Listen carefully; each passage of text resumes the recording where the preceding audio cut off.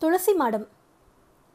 புதன்கிழமைக்கும் வெள்ளிக்கிழமைக்கும் நடுவில் சங்கரமங்கலம் விஸ்வேஸ்வர சர்மாவின் அந்த குடும்பத்தில் அப்படி என்னதான் நடந்துவிட்டது? ரவி பாரிஸிலிருந்து எழுதி வியாழக்கிழமை காலையில் இங்கே கிடைத்திருந்த அந்த விமான தபால் கடிதம்தான் இந்த மாறுதல்களை உண்டாக்கியிருக்க வேண்டும். கடிதத்தை பார்த்த பின் என்ன செய்வது என்ற மலைப்பு, இனி எப்படி நடக்கும் என்ற ஆவல், எப்படி அதற்கு ஒத்துக்கொள்வது என்ற தயக்கம், யார் யார் என்ன நினைப்பார்கள் என்ற பயம் எல்லாம் விஸ்வேஸ்வர சர்மாவின் மனதை பற்றி கொண்டு உலுக்கின. ரவியை பிரான்சுக்கு போக அனுமதித்திருக்கவே வேண்டாமோ என்று தோன்றியது இப்போது. வேணுமாமாவின் யோசனைப்படி ஆங்கில பத்திரிகைகள் கொடுப்பதற்கு எழுதி வைத்திருந்த மணமகள் தேவை விளம்பரத்தை கொடுக்கும் எண்ணம் இப்போது அவருக்கு இல்லை. அப்படி ஒரு விளம்பரம் கொடுப்பதற்கு இனிமேல் அவசியம் இருப்பதாகவும் அவருக்கு தோன்றவில்லை. அவர் முடிவு செய்வதற்கென்று இதற்கு பின் அவருடைய திருக்குமாரனால் எதுவும் மீதம் விடப்பட்டிருக்கவில்லை. எல்லாம் முடிந்துவிட்டது, அல்லது கைமீறி போயிருந்தது. வெள்ளிக்கிழமை காலை உள்ளூர் நியூஸ் ஏஜென்ட் பத்திரிகைக்கு வாங்கி அனுப்புவதற்காக அந்த மணமகள் தேவி விளம்பரத்தை அவரிடம் வந்து கேட்டபோது, இப்ப வேண்டாம், மறுபடியும் நானே சொல்லி அனுப்புறேனே என்று அவனுக்கு பூசி மெழுகினார் போல பதில் சொல்லி மறுத்துவிட்டார். புதன்கிழமை காலையில் பத்திரிகை போடும்போது, நாளன்னைக்கு வெள்ளிக்கிழமை காலம்பர ஒரு விளம்பரம் தரேன், அதை பேப்பருக்கு அனுப்பிடணும், என்ன பணம் ஆறுதுன்னு கணக்கு பார்த்து சொன்னா அதுக்கும் கூடவே செக் எழுதி தந்துடுறேன் என்று கூறியிருந்தவர் வெள்ளிக்கிழமை அந்த எண்ணத்தை உடனே கைவிடும்படி அப்படி என்ன ஆயிற்று என்று புரியவில்லை. தனக்கு கிடைக்க இருந்த விளம்பர கமிஷன் போய்விட்டதே என்று ஏஜென்ட்டுக்கு வருத்தம். அந்த ஊரிலும் அக்கம் பக்கத்து ஊர்களிலுமாக இப்படி ஏதாவது 10-12 விளம்பரங்களை வாங்கி அனுப்புவதன் மூலம் பத்திரிகைகளின் விற்பனை கமிஷன் தவிர விளம்பர கமிஷனாகவும் அவனுக்கு ஏதாவது கிடைக்கும். ஏஜென்ட்டை பொறுத்தவரை அந்த மாத விளம்பரங்களில் ஒன்று இப்போது போய்விட்டது. நஷ்டம்தான். ஐரோப்பிய நகரம் ஒன்றில் சில ஆண்டுகள் வசித்துவிட்டு தாயகம் திரும்பும் மேற்படிப்பும் உயர்கல்வி தகுதியும் உள்ள 32 வயது மணமகனுக்கு மணமகள் தேவை. கௌசிக கோத்திரம் அல்லாத கோத்திரத்தை சேர்ந்தவர்கள் எழுதவும். மணமகள் அழகாகவும் லட்சணமாகவும் குடும்ப பாங்காகவும் அடக்கமாகவும் இருக்க வேண்டும். BA வரை படித்திருந்தால் நல்லது. குறைந்தபட்சம் SSLC வரையாவது பாஸ் செய்திருக்க வேண்டும். புகைப்படம் முதலிய விவரத்தோடு ஜாதகம் அனுப்ப வேண்டும் என்னும் பொருள்பட ஆங்கிலத்தில் தயாரிக்கப்பட்டிருந்த அந்த சிறிய விளம்பரம் வேணுமாமாவின் ஆலோசனையோடு தயாரிக்கப்பட்ட உடனேயே பாரிஸுக்கும் ஒரு காப்பி அனுப்பப்பட்டது. விஸ்வேஸ்வர சர்மாவின் பிள்ளை ரவிக்கு அதை முதலில் அனுப்ப சொன்னதே வேணுமாமாதான். வேணுமாமாவின் பிள்ளை சுரேஷுக்கு பாரிஸில் உள்ள யுனெஸ்கோ அலுவலகத்தில் பெரிய உத்தியோகம். சுரேஷ் முதலில் ஐநா தலைமை அலுவலகத்தில் நியூயார்க்கில் இருந்தான். அப்புறம் பாரிஸுக்கு மாற்றப்பட்டு இப்போது சில ஆண்டுகளாக பாரிஸில் இருக்கிறான். பாரிஸில் குடும்பத்தோடு வசித்து வந்த சுரேஷ் அங்கு வந்ததிலிருந்தே தன் தந்தையையும் ஒரே தங்கையையும் வரச்சொல்லி சங்கரமங்கலத்துக்கு எழுதி கொண்டே இருந்தான். வேணுமாமாவும் அவர் பெண்ணும் அசையவே இல்லை. கடைசியாக 4-5 மாதங்களுக்கு முன்பு சுரேஷ் 2 பேருக்குமாக அங்கிருந்த விமான டிக்கெட்டையே வாங்கி அனுப்பிவிட்டான். வேணுமாமாவும் அவர் பெண்ணும் பாரிஸ், லண்டன் எல்லாம் சுற்றி பார்த்துவிட்டு திரும்பிய பின்புதான் பாரிஸில் இருக்கும் தன் பிள்ளை ரவியை பற்றிய சில விவரங்கள் விஸ்வேஸ்வர சர்மாவுக்கு தெரிந்தன. வேணுமாமா அந்த விவரங்களை தெரிவித்த போது முதலில் விஸ்வேஸ்வர சர்மாவால் அவற்றை நம்பக்கூட முடியவில்லை. வேணுமாமா என்னவோ மிகவும் எச்சரிக்கையாகவும் பாதுகாப்பாகவும் தான் சர்மாவிடம் அதை சொல்லியிருந்தார். புறங்கூறுவது போலவோ குறை கூறுவது போலவோ அவர் சர்மாவிடம் அதை கூறவில்லை. உமக்கு தகவல் தெரியணுங்கிறதுக்காகத்தான் இதை சொன்னேன், உடனே கோபத்தோடு அசட்டு பெசட்டுன்னு ஆத்திரப்பட்டு அவனுக்கு லெட்டர் எழுதிவிடாதேயோ. எழுதுறதுனா கூட இந்த காலத்து பிள்ளைகளுக்கு இதெல்லாம் ரொம்ப நாசுக்காகவும் மனசு புண்படாமலோ எழுதணும். ஏண்டா போன இடத்துல நீ பாட்டுக்கு யாரோ பிரெஞ்சு பெண்ணை காதலிக்கிறியாமேன்னு எழுதாதீரோ. நீ இந்த தடவை ஊருக்கு வரும்போது உனக்கு கல்யாணம் பண்ணிடலாம்னு நானும் உங்கள் அம்மாவும் நினைக்கிறோம். பேப்பரில் இந்த மாதிரி விளம்பரம் பண்ண உத்தேசித்திருக்கிறேன்னு எழுதும். அதுக்கு அவன் என்ன பதில் எழுதுறான்னு பார்க்கலாம் என்பதாக வேணுமாமா தான் அந்த யோசனையை சொல்லியிருந்தார். அந்த யோசனைப்படி சர்மா ரவிக்கு 2 வாரம் முன்பு எழுதியிருந்த கடிதத்துக்குத்தான் வியாழக்கிழமை காலையில் சுருக்கமாகவும் தீர்மானமாகவும் ஓரளவு கண்டிப்பாகவும் பாரிஸிலிருந்து பதில் வந்திருந்தது. ரவியின் கடிதம் சற்றே பதற்றத்தோடும் அவசரத்தோடும் எழுதப்பட்டிருந்தது போல் தோன்றியது. மணமகள் தேவை விளம்பரம் அவசியமில்லை, அதை உடனே நிறுத்தவும். இங்கே சில மாதங்களுக்கு முன்பு வந்திருந்த வேணுமாமாவோ அவர் பெண் வசந்தியோ என்னை பற்றி விவரங்களை உங்களுக்கு சொல்லியிருப்பார்கள் என்று நினைக்கிறேன். அவர்கள் அந்த விவரங்களை எல்லாம் சொல்லியதன் பின் உங்களுக்கு எழுந்த சந்தேகத்தின் பேரில் நீங்கள் எழுதியிருந்தாலும் சரி, எந்த விவரமும் உங்களுக்கு தெரியாமல் நீங்களாகவே எனக்கு எழுதியிருந்தாலும் சரி, என் பதில் இதுதான். இதில் மாறுதல் எதுவும் எதிர்பார்க்க வேண்டாம். நான் என் மனதை மிகவும் கவர்ந்துவிட்ட பிரெஞ்சு யுவதி கெமல் என்ற அவள் பெயரை என் உச்சரிப்பு வசதிக்காக கமலி என்று இந்திய தன்மையூட்டி அழைக்கிறேன் நான். காதலிக்கிறேன். அவளும் என்னை காதலிக்கிறாள். நானின்றி அவள் வாழ முடியாது. அவளின்றி நான் வாழ முடியாது. இது நிச்சயம். அவளுடைய பேரில் நான் செய்துள்ள மாற்றம் உங்களுக்கு பிடிக்கும் என்று நினைக்கிறேன். அவளும் இந்தியாவை சுற்றி பார்க்கவும் என் பெற்றோர்களாகிய உங்களையெல்லாம் காணவும் மிகவும் ஆவலாக இருக்கிறாள். இம்முறை நான் வரும்போது கமலியையும் அங்கு அழைத்து வருவதாக முடிவு செய்திருக்கிறேன். மகாலட்சுமி போன்ற அழகும் புன்னகை மாறாத துருதுருவென்ற முகக்களையும் மாற்றுக்குறையாத சொக்குத்தங்கம் போன்ற நிறமும் உள்ள மருமகளை அவளிடம் அழைத்து வருவதாக தயவு செய்து அம்மாவிடம் சொல்லுங்கள். கமலிக்கும் இந்திய தாய்மார்கள், இளம் பெண்கள் இவர்களோடெல்லாம் பழகி பல விஷயங்களை அறிய வேண்டும் என்பதில் கொள்ளை ஆசை. அம்மாவோ நீங்களோ கமலியிடம் எந்தவிதமான கோபதாபங்களையோ மனஸ்தாபங்களையோ காண்பிப்பது கூடாது. இது என்னுடைய வேண்டுகோள். சின்ன வயதில் நீங்கள் எனக்கு கற்பித்த சமஸ்கிருத காவியங்களில் காந்தர்வ விவாகம் என்பதற்கு விளக்கம் சொல்லும்போது, கொடுப்பவர்களும் ஏற்பவர்களும் இன்றி சகல லட்சணமும் பொருந்திய ஒரு இளைஞனும் ஒரு இளம்பெண்ணும் தமக்கு தாமே சந்தித்து மனமும் உடம்பும் இணைவது என்று விளக்கம் சொல்லியிருக்கிறீர்கள். விவாகங்களில் உயர்ந்த தரத்து விவாகம் அதுதான் என்பதையும் விளக்கியிருக்கிறீர்கள். அதை இப்போது உங்களுக்கு ஞாபகப்படுத்த மட்டும் விரும்புகிறேன். உங்கள் மன உணர்ச்சிகள் எப்படி இருக்கும், அம்மா என்ன நினைப்பாள் என்றெல்லாம் என்னால் இங்கிருந்தே அனுமானம் செய்து கொள்ள முடிகிறது. குமார் நன்றாக படிக்கிறானா? பாருவுக்கு என் பிரியத்தை சொல்லவும். இருவரிடமும் அவர்களுடைய பிரெஞ்சு மன்னி அவர்களை சந்திக்க மிகவும் ஆவலாக இருக்கிறாள் என்று சொல்லவும். வேணு மாமாவையும் அவர் பெண் வசந்தியையும் கேட்டதாக சொல்லுங்கள். வசந்தி இங்கு வந்திருந்த போது கமலியோடு நன்றாக பழகினாள். கமலிக்கு அவளையும் அவளுக்கு கமலியையும் ரொம்ப பிடித்து போயிற்று. மாமாவிடமும் வசந்தியிடமும் நாங்கள் வருகிற தகவலை சொல்லவும். உங்கள் பிரியமுள்ள ரவி. அருமை பிள்ளையாண்டான் ரவியின் இந்த கடிதத்தை திரும்ப திரும்ப பலமுறை படித்து விட்டார் சர்மா. அவருடைய மனைவி காமாட்சி வேறு தொணத்தாள். ஏன்னா நீங்க ஒரேடியா கவலையில மூழ்கிறாப்புல ரவி என்னதான் எழுதியிருக்கா? எனக்கும் தான் கொஞ்சம் படிச்சு சொல்லுங்களே, கேட்குறேன். உனக்கு இப்போ ஒன்றும் தெரிய வேணாம். நீ குய்யோ முய்யோன்னு கூப்பாடு போட்டு ஊரையே கூட்டிப்பிடுவ. விஷயம் ரசபாசமாயிடும். நீங்க படிச்சு காட்டலேனா அதை படிச்சு தெரிஞ்சுக்க முடியாதுன்னு நினச்சிக்க வேண்டாம். பாருவை படிக்க சொல்கிறேன். இல்லைனா சாயங்காலம் குமார் வந்தானா அவனை படிக்க சொல்லி கேட்டுப்பேன். காமாட்சி அம்மாள் இப்படி சொல்லவே சர்மா முன்ஜாக்கிரதையாக அந்த கடிதத்தை இரும்பு பெட்டியில் வைத்து பூட்டி கொண்டார். இரும்பு பெட்டி சாவி எப்போதும் அவர் இடுப்பை விட்டு இறங்காது. சாதாரணமாகவே தூண்டி துருவி விசாரிக்கும் இயல்புள்ள காமாட்சி அம்மாளிடம், உனக்கு இப்போ ஒன்றும் தெரிய வேண்டாம். நீ குய்யோ முய்யோன்னு கூப்பாடு போட்டு ஊரையே கூட்டிப்பிடுவ.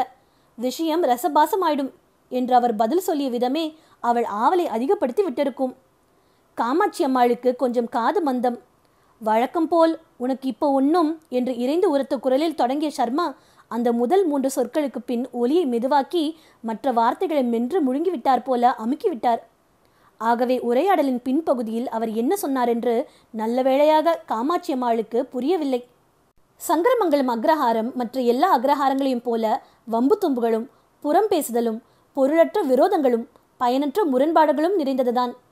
எல்லாவிதமான மனிதர்களும் அங்கு இருந்தார்கள். புதுமையை அங்கீகரிக்காத வரட்டு பிடிவாதம், சாதி சம்பிரதாய ஆச்சார அனுஷ்டானங்களுக்கு முக்கியத்துவம் அளிக்கும் பழைய வைதிகர்களின் பிடிப்பு, படித்த இளைஞர்கள் உத்தியோகங்களுக்காக கிராமத்தை விட்டு வெளியேறுதல், கட்சி கட்டுதல், ஒற்றுமையின்மை, வயல்வரப்பு சண்டை, வைக்கோல் போருக்கு தீ எல்லாம் சகஜமாக அந்த கிராமத்திலும் இருந்தன. இன்றைய இந்திய கிராமம் என்பது முழுவதும் பழமையான நன்மைகள் நிறைந்ததும் இல்லை, முழுவதும் புதுமையான வளர்ச்சிகள் நிறைந்ததும் இல்லை. பழமையை விட முடியாமல், புதுமையை புறக்கணிக்கவும் முடியாமல், சடங்கு சம்பிரதாயங்களை தவிர்க்கவும் முடியாமல், விஞ்ஞான விவேக வளர்ச்சிகளை விட்டுவிடவும் ஏற்கவும் இயலாமல் தவிக்கும் ஒரு இரண்டுங்கட்டா நிலையில் அது இருந்தது.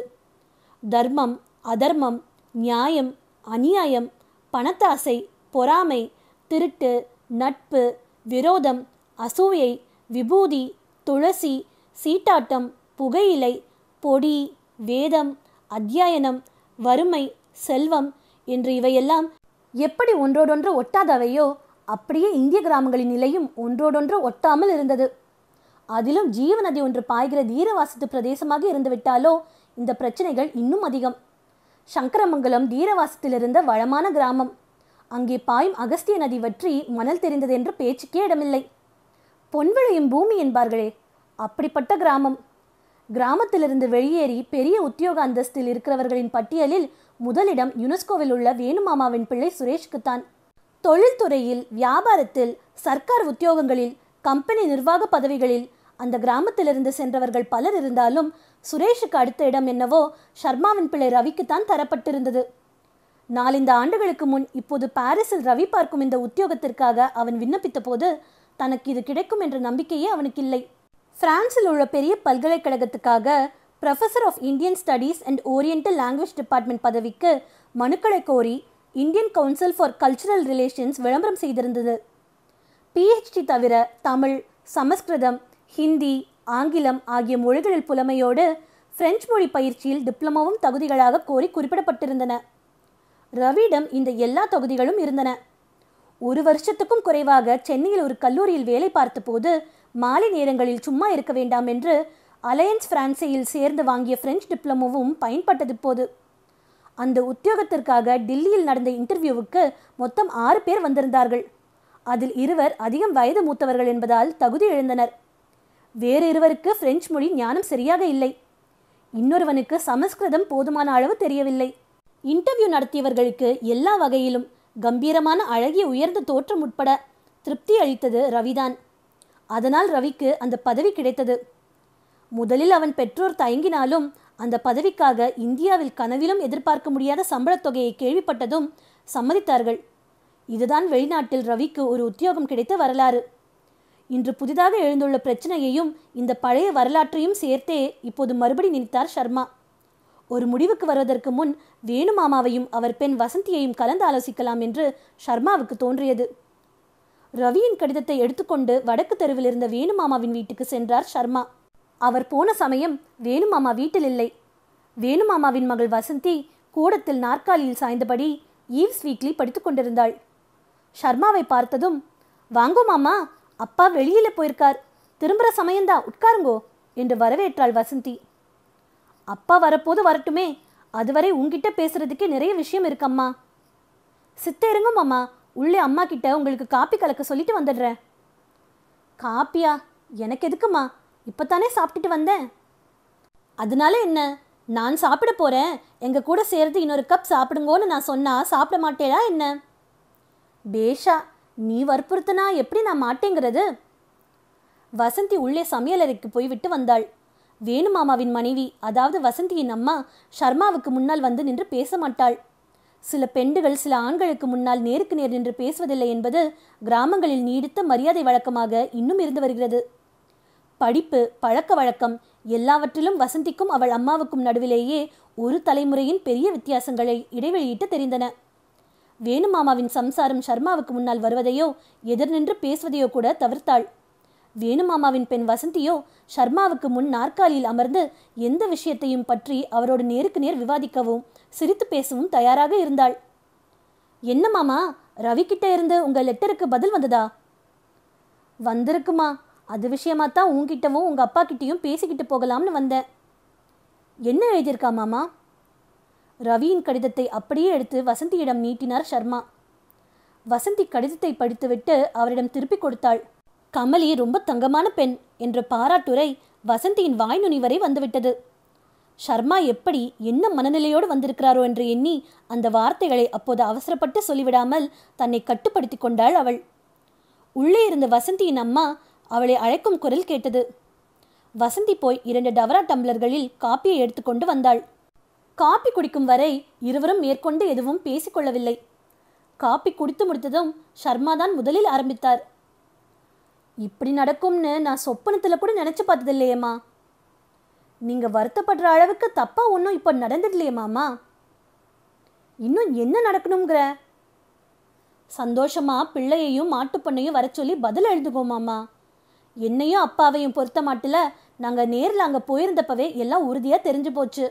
நாங்கள் வந்து சொன்னதில் உங்களுக்கு சந்தேகம் இருக்கப்படாதுங்கிறதுக்காகத்தான் நாசுக்காகவும் நாகரிகமாகவும் மணமகள் தேவை விளம்பரத்தை அவன் கவனத்துக்கு அனுப்புகிற மாதிரி அனுப்ப சொன்னோம். இப்போ ரவியே அவன் கையெழுத்தால எல்லாத்தையும் தெளிவாக உங்களுக்கு எழுதியாச்சு. ஏம்மா, நீ ஒன்றும் தப்பாக நினச்சிக்க மாட்டேன்னா உன்கிட்ட ஒரு யோசனை.